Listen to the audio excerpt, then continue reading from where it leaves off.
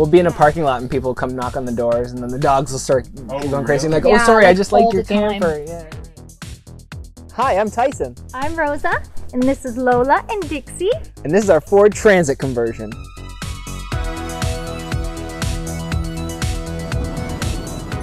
Welcome to the inside of our home. Come on in.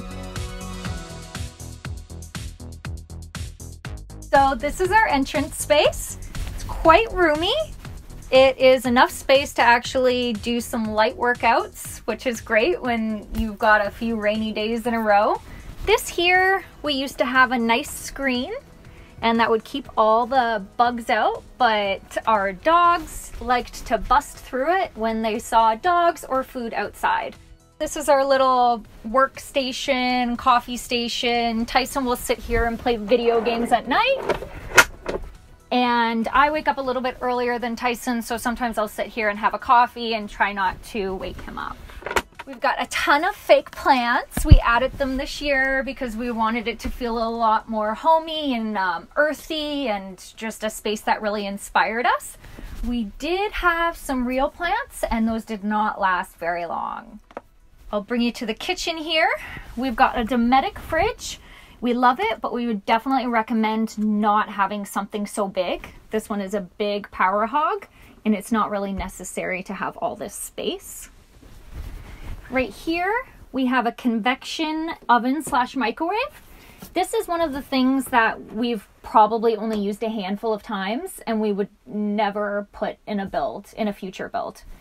You can only use it when you're plugged in or you have the generator on, so we sort of feel like it's a waste of space. We would love to have some more storage space here, or possibly a regular oven. Over here, we keep a butcher block here just to make use of the space. And then we've got a 2-burner Dometic stove, which is awesome. It does the trick. We love it. So over here, don't judge. We did not get a chance to do our dishes this morning, but luckily we have this nice lid that can hide our mess. We've got a nice little sink in here. Up here, we keep some extra glasses and things like that. This is utensils. And then we've got our pots and pans. We got this little pot years ago for camping, and we still use them. We were able to set up passive income before we moved into the van. We had 2 restaurants before. We owned 2 restaurants when we purchased this van. That was the kind of defining factor in us purchasing as opposed to building, because we didn't have the time. So we were able to sell those restaurants, but maintain some of the property and have that passive rental income. So this is our main lounge area / reading nook / dining room, and anything else we want it to be that day.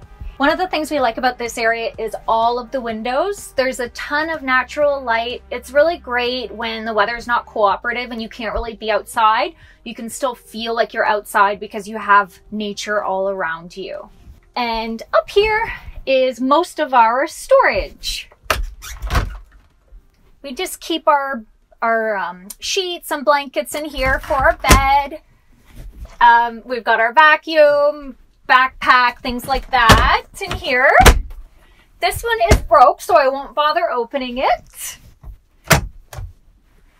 In here, we've got pantry items. Tyson was a chef in a past life, so he does a lot of cooking. Things, he makes bread from scratch, baking items from scratch. He does a lot of cooking.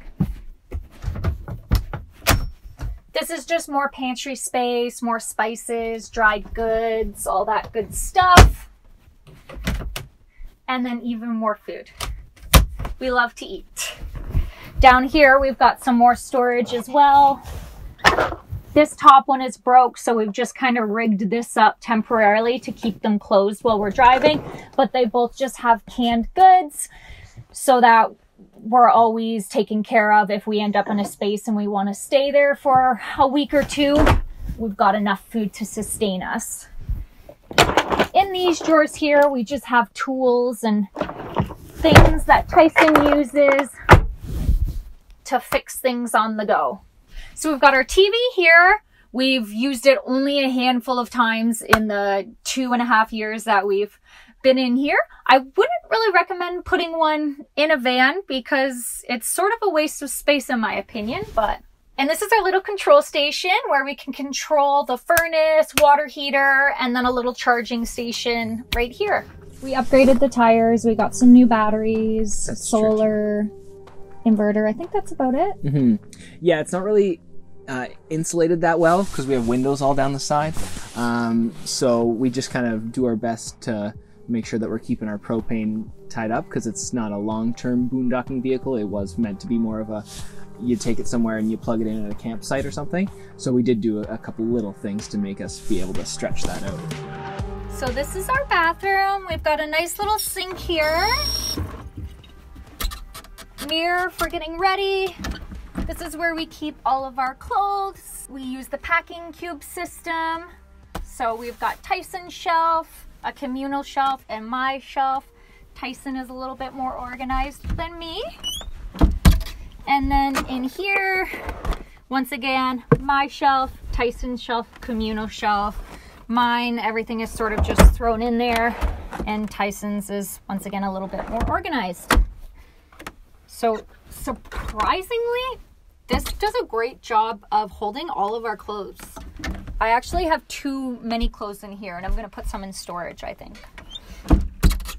This is the other side of our bathroom. We've got a few racks to hang towels and clothes that you want to dry. A sliding door for privacy. A nice fan up here to get any smells out. We've got hot and cold water, which makes it super comfortable to shower in the winter. Dometic toilet. A little vent for the furnace here. Shower curtain so that you can make sure your towel and all that isn't getting wet. So this is how we set up our bed. We do hide our window coverings for the cockpit back here, but this is just on one mechanism, and it just drops like that. And then we go stuff these in the windows, put on the sheets, and you got a king-size bed. For the electronics of the van, we have our control panel up here, a little level system to monitor our 57-liter black tank, 57-liter gray tank, and 75-liter freshwater tank. Switch for our water pump, and our generator ignition. Underneath the van, we have mounted two 100 amp hour batteries. And then under the bench here, we have our big water tank that I was telling you about, some miscellaneous odds and ends. I keep an inverter down here to plug in our electronics whenever we need. We also have our solar charge controller back there as well, and an emergency heater if we're plugged in. Then over on this side, I can't open it up right now, but underneath is our water heater furnace combo, as well as a little monitoring system to detect if there's a propane leak or carbon monoxide leak, just to keep us safe. Up top is our air conditioning unit right above the bed, so if it's really hot at night and we're plugged in, it just rains cold air on us, which is beautiful. My favorite part is this area. I really like the fact that we have two benches and we actually have more seat belts. So when we're visiting family, we can cart multiple people around.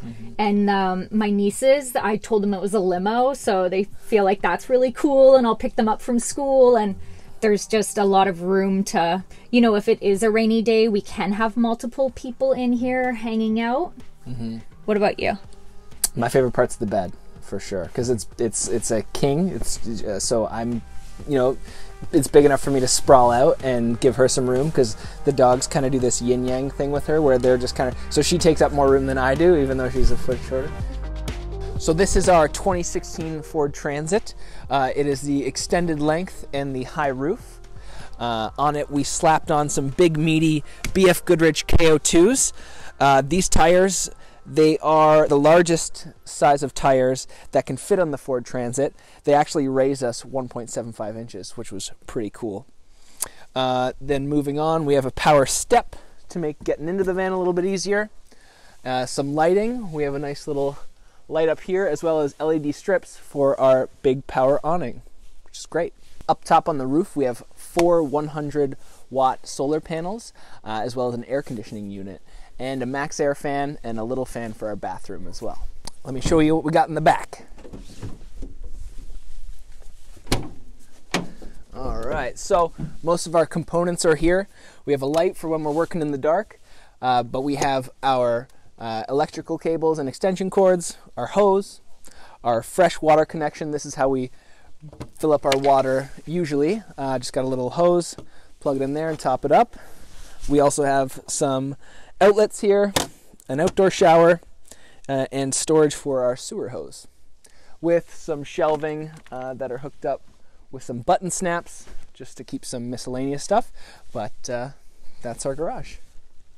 Over here on the other side, we have a 22-liter propane tank mounted underneath. We also have a vent for our Truma Combi. It's a furnace as well as water heater. Runs off electricity and propane, which is pretty sweet. We also have a port for a city water hookup. You just plug a hose right in and it pressurizes all the lines. And a rinse inlet for our black tank. So when we're dumping out our sewage, we can actually rinse everything and get all the crud out, which is handy. We also have an exhaust for our undermounted generator. A power hookup for shore power, just plug right in, get all the electronics going. A little cable outlet we never really use, but it goes right to the TV in case we want to watch some cable. Yeah, discovering in-depth cities and places that we've already been, just getting to see them a little bit, like on a couple different levels. That's really cool. Adventure.